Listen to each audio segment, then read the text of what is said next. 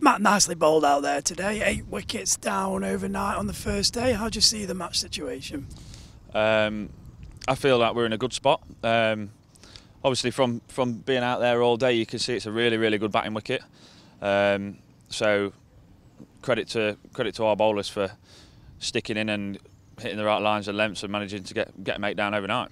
And going back to the beginning of the day, Durham were reduced to 33 for 3. What did you make of Zach Chappell's spell with the new ball?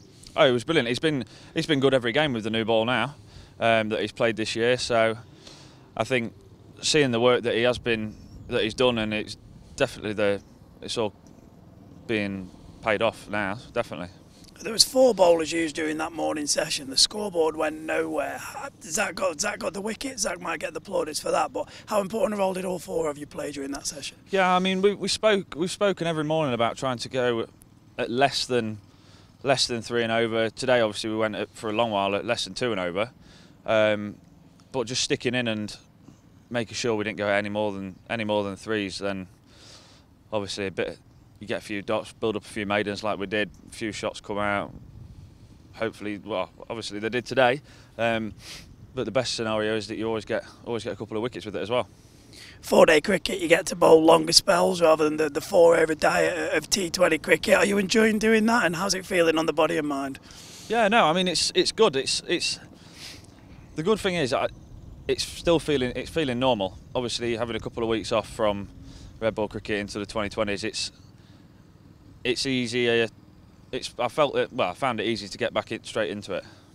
One more slip catch for you today. The slip catches have been sticking all the way through this season. How are you enjoying that in that cordon? Yeah, it's good. I had to go and watch it again. So a few of the lads said, "Are you sure it carried?" And then watching it, it's gone in as easy as anything. So, but no, we've been good in there this year. So, again, we've done work on it in the mornings off the machine. So it's not like we're going in without feeling balls into the hand and stuff like that. Slip catching, clearing the ropes with the bat a few times, and getting some wickets with the ball. Do you feel like you're improving as a cricketer?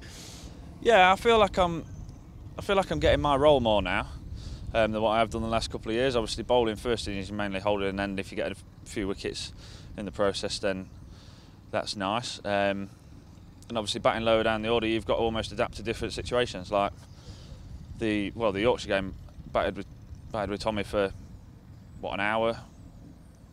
Got 14 off 50, but managed to help him get to his 100. And obviously against Lancs, batting with Mull at the end, I could go out and chance my arm a bit. Yeah. What's the plan from here? How to not go about winning the game from this situation?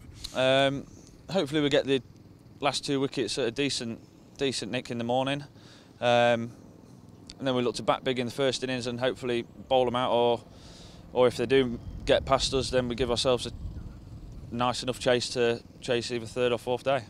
Thanks, Matt. Well done. Thank you very much.